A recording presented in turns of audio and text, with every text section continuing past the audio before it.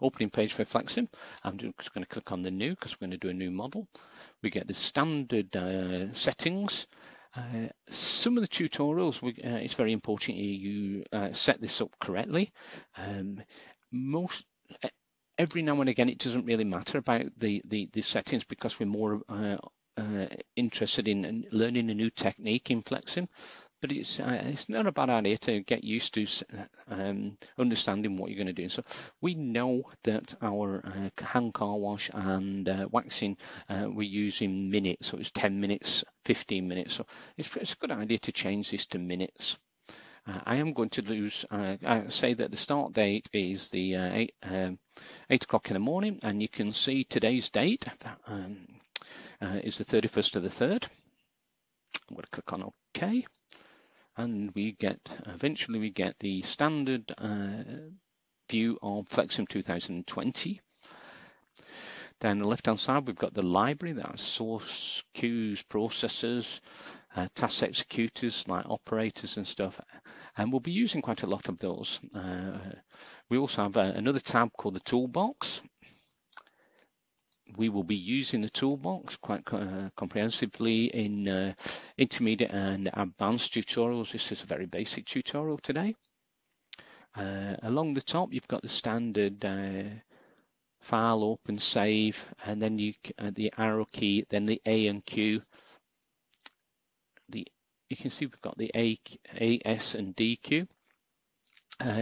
You can click up here and change from A to S to join objects together, or you can simply hold the A key down at the same time. I tend to use the keyboard, I think it's quicker. Q is like a cancel of those connections. Again, this will all become more apparent as we start using the software. We're not going to use most of these. Let's have a look. Script, we will use script in one tutorial quite late on in the advanced section. Dashboards are where we get all the data, the pie charts, the graphs to show the amount of information we can get off FlexSim. So and there's an enormous amount of stuff we get from the dashboards. That's why we're doing the model. We want to find out where the bottlenecks are, how many objects we produce in a day, and what the cost of running the factory is. On the next row down is reset, run, stop. Always press reset before you run the model. Just get into a habit of doing that, because what happens is if you have a complex model, you do a little bit of a change, and if you press run, it might be that those changes have not taken place, and the run is just running the previous version of the model. Reset clears everything and makes sure that what you're running is encompasses all the changes you've done. So make sure you always press reset. So reset, run, stop is just like a normal play. Run gives you a slight animation. So if you have an operator, so I've got an operator here.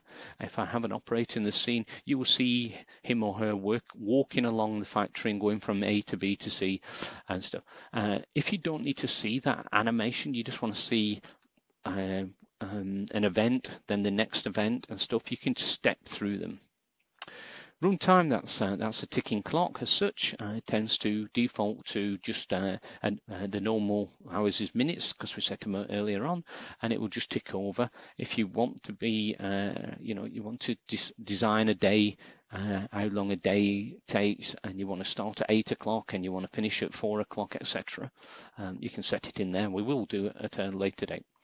And run speed, that is how quickly the simulation works. So you don't want to sit here for 8 hours watching an 8-hour simulation, so you can do fast forward. Down the right hand side we have quick view options and stuff, which will come into play later on. As it is, let's start our model. When your cursor is a normal arrow key in the 3D scene. When you move it over to the libraries, you can see it changes to a hand. And what I want to do is grab the source using the left-hand mouse key and put it in the scene. You can move it around. For this example, it really does not matter where you put it. I'm just going to put it to the left of the center. We know we've got a car park. we also know we've got a hand wash. Just put it there. A really simple trick is if I know I'm going to put another processor in there, so that's representing the simulation of a car being hand washed, and then I want the same processor type model next to it. So I can hold down the F key and the cursor changes, and it allows me to repeat the last command. So if I click there, I've got another processor. They don't look like a car wash and waxing station. I know that. In fact, they look a little bit like a little conveyor system with a monitor on there and stuff. But they are fine for our examples and stuff. Going and creating a 3D model and getting it to look like a car wash or a waxing station is absolutely fine, but it won't do anything to the data that's coming off. So we can leave it. If you're really into your 3D modeling, if you double click on any of these objects, you get a properties window, and in the general tab you can see that where the 3D model is coming from. And it's a 3ds, which is an old file format from Autodesk 3D Studio Max. So you can redo your own model and put it in there, but you don't need to do that. And then we need a sink. So objects coming in from a source, they need to get out, or you put them in the stores area and stuff. I'm happy to send them to sink. So let's double click on source. And it's got a name. Get used to giving your objects really good names so that it makes sense to you. I drive on the M62 every day, so I'm going to call mine M62. I need to go to my PowerPoint slide now, so let's go to the PowerPoint slide. There we are. We need to.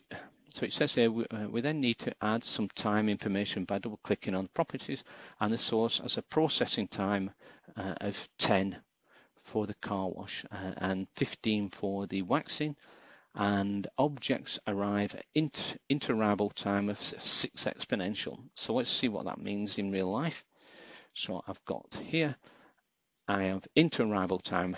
How often do cars come to my car washing factory? So I'm going to click on the drop down here, and we've got statistical distributions. You've got all these different statistical distributions, and we've been told it's exponential and it's 6. I'll just click to the side. So this is the sort of profile of how cars start coming to my car wash. So it's exponential 6, and we get a lot more customers come earlier, but it sort of tails off.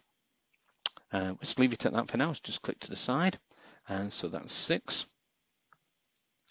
And let's apply it and say OK.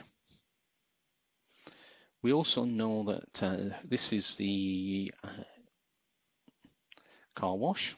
So let's put car wash in there. And we know it takes exactly 10 minutes. So we're OK with that. Oh, spelled it wrong. Let's put it in there. Another feature within FlexSim that slightly speeds things up is that we're currently on a processor. We want to move to the next processor. I could click on apply and OK, and this window would disappear, and then double click on that window. Or down the bottom, it allows us to go to the next object that is the same as the current object. So the next object from processor 1 is processor 2. And there we go. So we've jumped to processor 2, and this is waxing. Let's call it waxing station. And we know that it takes exactly 15 minutes. Okay. So apply and OK. And this is the sink. Just to give it a nice name, I come along the M62 and I come down off on the M621.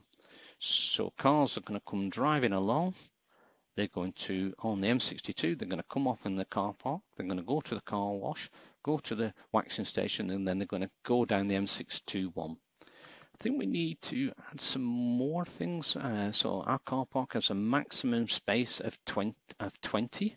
So if I double click on the car park, the queue, and let's call this car park, maximum content is 20. So there we go, apply. If I run this model now, nothing would happen because we haven't told the objects that are coming from the source to go anywhere. And the objects are going to be what we call the flow item, and it's going to look like a box. There are different objects and stuff we can send down. If you don't like those objects, then you can, again, you can create a 3D model and create your own. There is an urge to use a truck for this example, but the model that comes in is huge, and it's not really necessary. A box will do. Remember, the more complex object shapes that go through your model, it's obviously going to slow your computer down. So that box is, for me, is a car, and it's going to be brown. I can change the color, I can do anything I want with these sort of things, but for today, I'm happy that it's a box. But we have nowhere knowing where it's going at the moment because we haven't connected anything.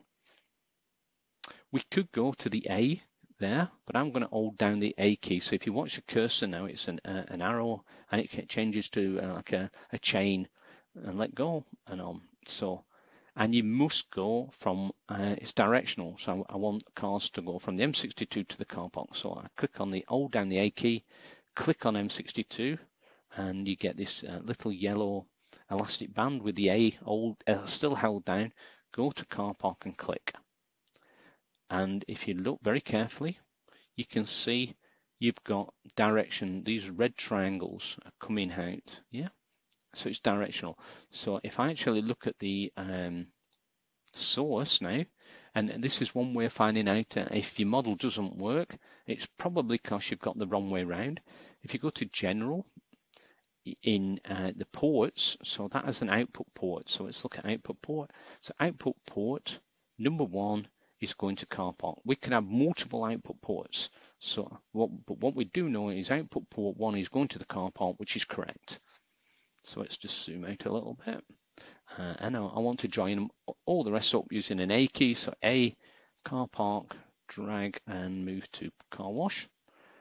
Hold down the A key, car wash, drag and go to station, and then from station to M62.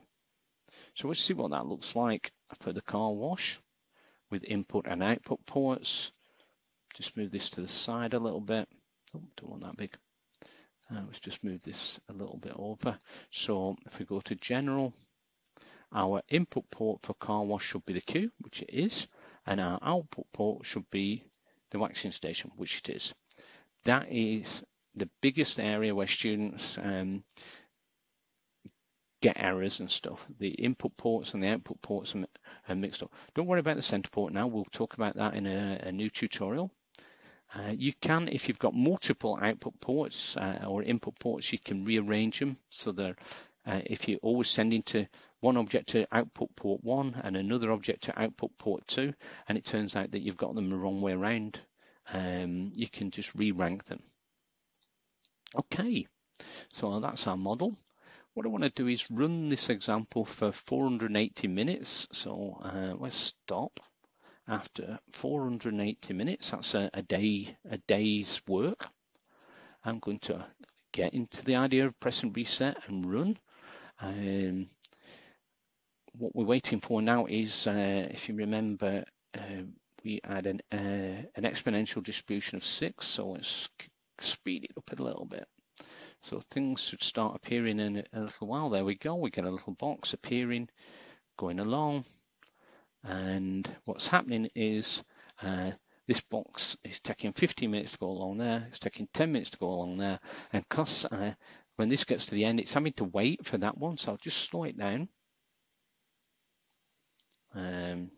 Maybe not that slow. Let's crank it up a bit. You can see now it's stopped. No more boxes can come in while this is waiting. So there's a bottleneck here. So it's, but I wonder how many in a day shift, how many cars do you think we complete? So we can run it, speed it up. Might speed it up really fast. Get some information. So I'm going to crank it right up. And here we go. So that's 408. That's a day shift. So we have 29.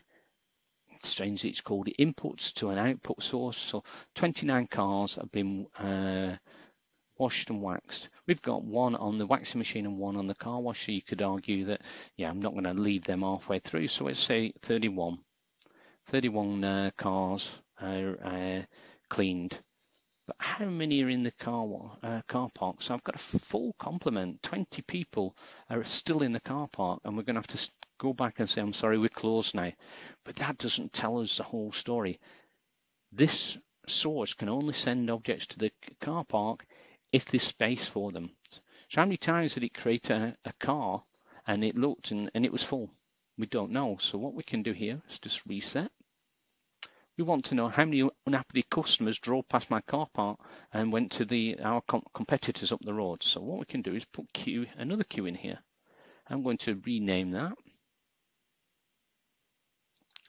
And let's call that unhappy customers. We'll leave it at 1,000. Don't think we'll get anywhere near that. And I'm going to join the M62 to the unhappy customers using an A key. Now this is where we need to understand about how objects flow from one object to another. You can see we've got output port 1 and output port 2, so we should be able to see that quite clearly in the generals. So output port 1 and output port 2. So that's worked. So if we go to the flow tab, how objects flow from one to the other. So this creates an object, the source, and it sends to first available port. So the first available port is always output port 1. So it will try and send something to output port 1. If the queue is full, it's now not available. So the next available port is output port 2. So the default for this is fine today, and we're okay. We're going to change the output settings quite a lot, and we're going to use transports and everything, but just for today, first available actually works fine for us. So it's going to go to queue. If queue is full, it's not available, so the next available is unhappy customers. So let's reset and run again. Speed it up a little bit. It looks like we're getting quite a lot in our unhappy customers. So yeah, we've got 29 again. We've got 2 halfway through, so it's 31. Actually got 19 now. Don't forget, we've got a little bit of randomness in here, so it's 19. But we've also got 16 unhappy customers who came to our car wash and couldn't get in. So we've actually, if you're 19 and 16 is what's that, 35, and we're only making 31 customers happy. So we're actually upsetting more customers than we're actually pleasing here. So that's not great. So you could argue one solution is we're seeing that this waxing machine is the bottleneck. So let's just move that up there. I'm going to right click on that waxing machine because everything's set correctly for me. I'm going to copy, just move further down here and edit, and I'm going to paste. I don't like the number. It's called it waxing station 9. I'm just going to call this waxing station 2. You can see that the processor times, because I copied and pasted, is come across with it. I'll call that waxing station 1 and apply and OK. I need to join these up now, so I'm going to join an A up there to there, and then from waxing station 2 to the M621. Let's go into this car wash now. Let's just move it across here. I'm interested in the way this object is sending from its output port. So it's got 2 output ports, and it says first available. So if we leave this as it is, it's always going to send objects to waxing station 1, which means that waxing station 1 is going to be the main waxing station, and waxing station 2 is going to be like an overflow, which is maybe fine, but I think it's a little bit unfair. I think that you want to share this more evenly. So we can click on the drop down and let's go to round robin if available. So what that will do is it will go to waxing station 1, then the next object will go to waxing station 2 if it's available, and then the next one will go to back to waxing station 1 if available. So it gives a bit more sharing the workload between these two.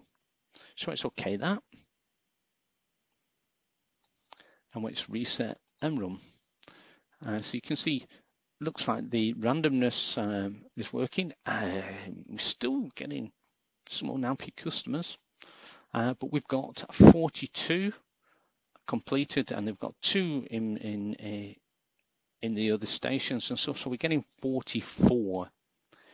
And we've got 19 there and 3 there, so 19, 20. So we clearly get it by purchasing a second waxing station. It's clearly affected the throughput. But what's happening now is if you click on this waxing station 1, you can see the output is 21.